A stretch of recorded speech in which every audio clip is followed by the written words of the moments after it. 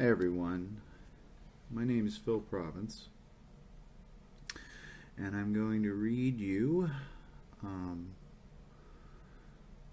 at the encouragement of our mutual friend, Ryan, I'm going to read you some poems from my latest collection, A Plan in Case of Mourning.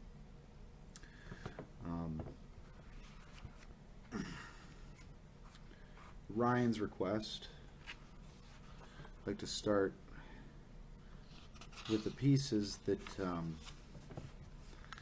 actually appeared in Sons and Daughters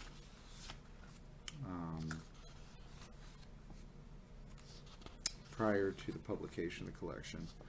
The first one is the proem to the collection, proem being an introductory poem. It's called Epigram for the Neanderthals. What woman wants a fireman? A plan in case of mourning. A man with hands like Hoover Dams, who makes an easy $100,000, who trades his Viper for a van. A man who's frankly boring.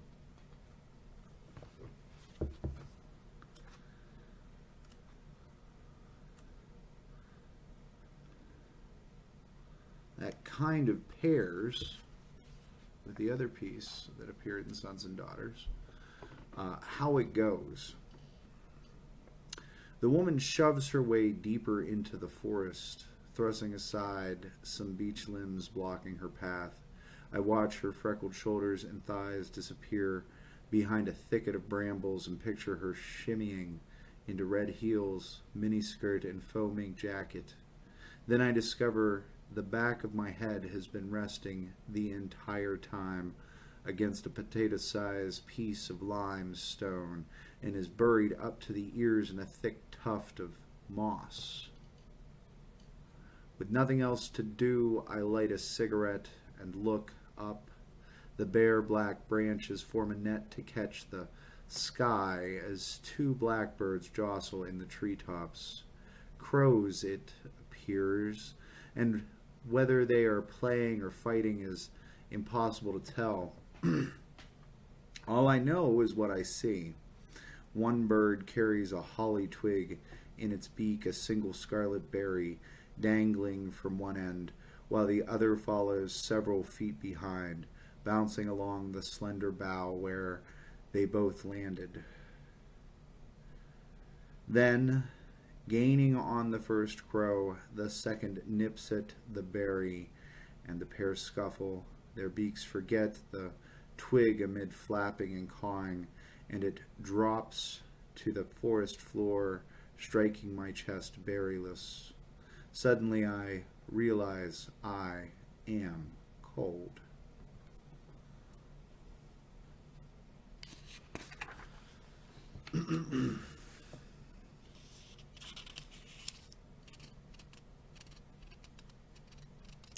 It's actually one of these won several smaller individual poem prizes. Seems to be a general favorite, so we'll go with that one next. This is Gen Y Love Poem. When I text you, platonic kissy face rest, assured I do not mean I love you so much as I love the half-hearted ironic gesture. Rest assured I am still lean-faced as any dust devil, still willing to devour you, still ready to drag you up a long flight of Chicago high-rise steps, club or cocktail in hand. Rest assured I still mean I love listening to you talk of Tartars and Saladin and how Mahmed II compares favorably with Erdogan. Trust me, my love is still trying to glimpse the titles of others' books around wrought iron chairs and sunny-dried ficuses on any veranda under any tricolor awning in Wicker Park with you. Which is to say, I am still in it for myself, to keep you there is still the mystery of whether I will stay.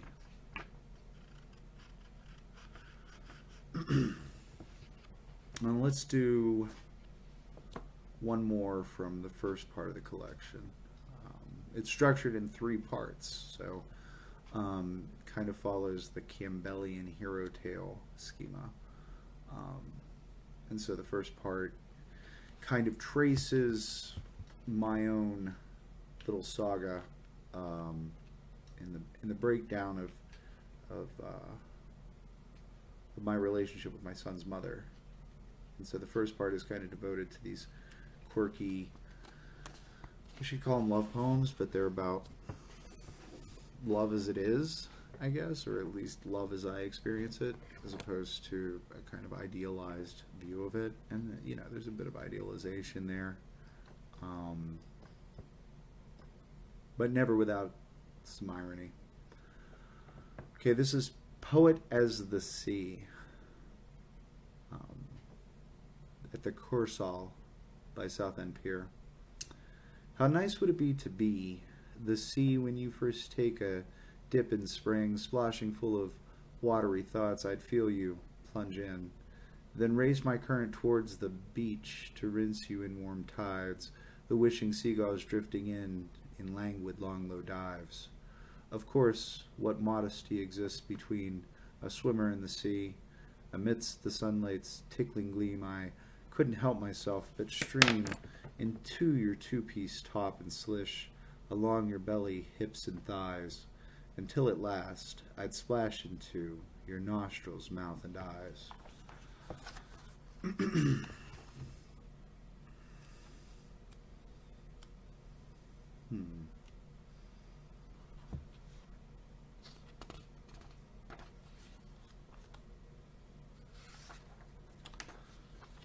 Let me think here. Something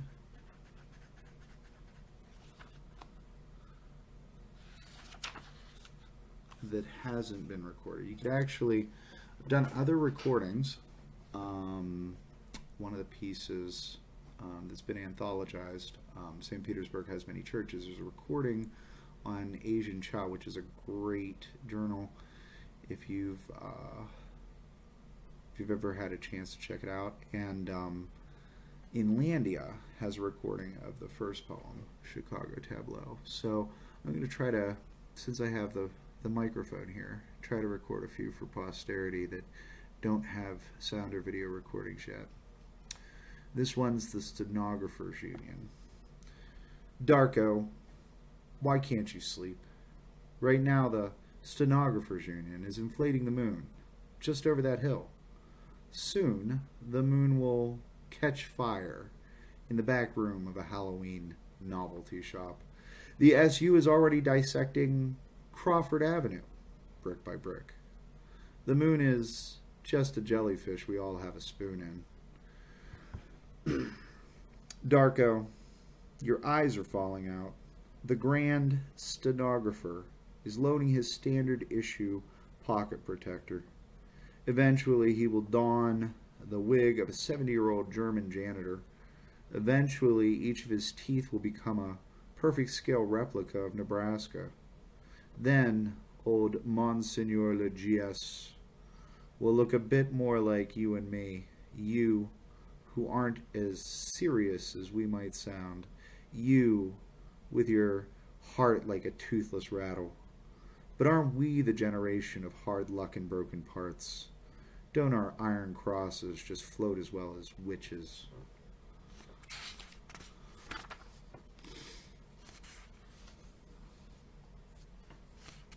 Oh, I like this one. This one's chatty.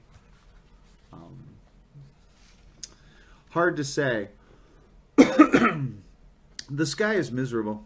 It was going to have its own little tea party, but no one came. Such a pity, too.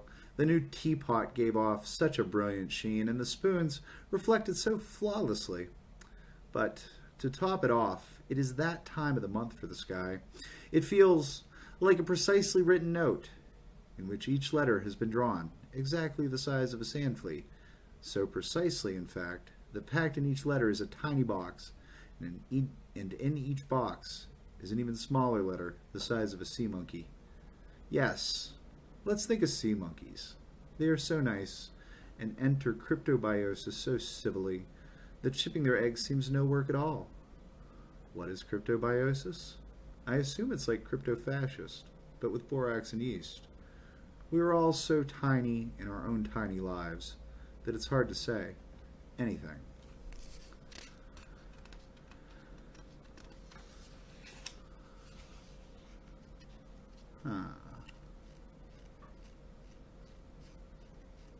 Yeah.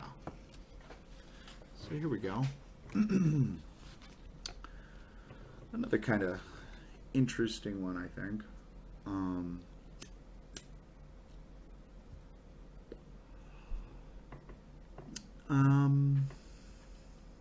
I really, really enjoy the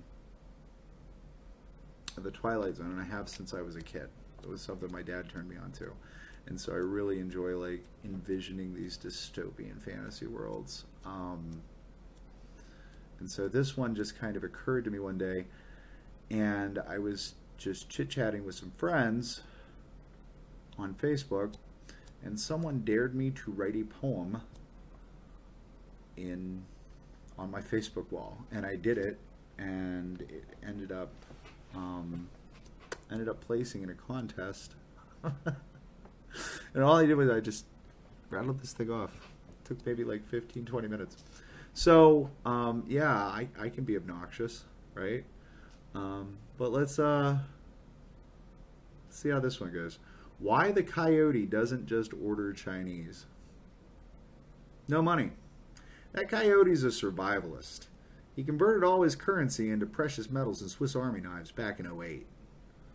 The setting is obviously New Jersey. Obviously the bomb has already dropped. Obviously the laws of physics no longer apply. The coyote, in fact, is not a coyote but a man, and all the Acme shit and the Roadrunner himself are just figments of his imagination. Really, his name is Bob. He's the lone survivor of a nuclear war. He whips his body wildly at an imagined bird, imagining himself an equally small canine. It's ridiculous, he knows. But what else is there to do when you are a meter underground and the last of your kind? You might as well dream big or go home. So he dreams of explosions. He dreams of contraptions. He dreams in Technicolor deep in his underground bunker. He's about 70 or so, maybe 80 max. His 100,000 sea rations and cans of peas have long since been opened and their contents devoured alone so that their containers litter his safe cave like so many empty bombshells. 2 weeks ago, he ate the last tin of Viennese wieners, the very last food left after 40 years. Now he is starving. Listen. That is the sound of him starving. But in his dreams, he's getting closer. Each dream he thinks of falling off a cliff. He is getting there, and each time it happens, he arises perfect, whole, finally unscathed, ready to assemble the cogs, gears, and pulleys that are the next mechanism of tomorrow. I'm going to just do a couple more, and hopefully, well, we'll see, right? I don't think I'm going too fast. I'll do a couple more. A couple ones that I really want to, like, get into recording, right? Great Expectations. In 1987, it was hot in Pennsylvania. So hot, they canceled baseball practice, and I had to stay home with my grandmother, with nothing to do but watch the ragweed in my mother's garden turn yellow.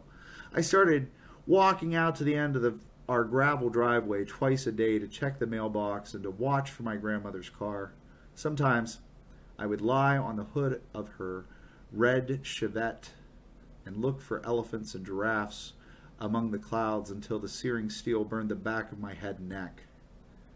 Then one day, as I was digging a divot in the front yard, convinced by Bugs Bunny I could dig my way to China, a broad black shadow skimmed the grass blades in front of me.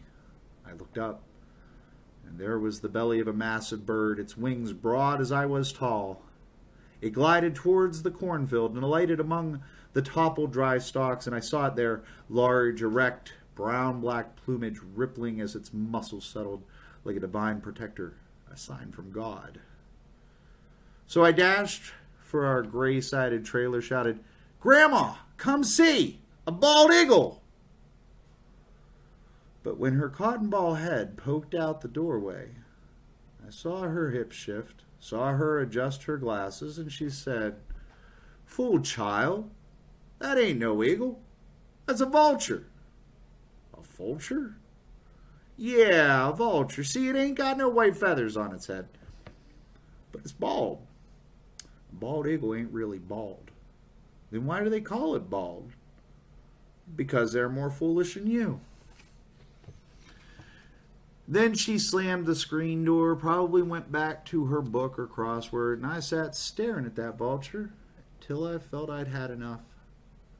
I grabbed a crabapple stick from near the dog box, then tromped into the field, swinging at the lying thing till it hissed in my face viciously and whooshed off.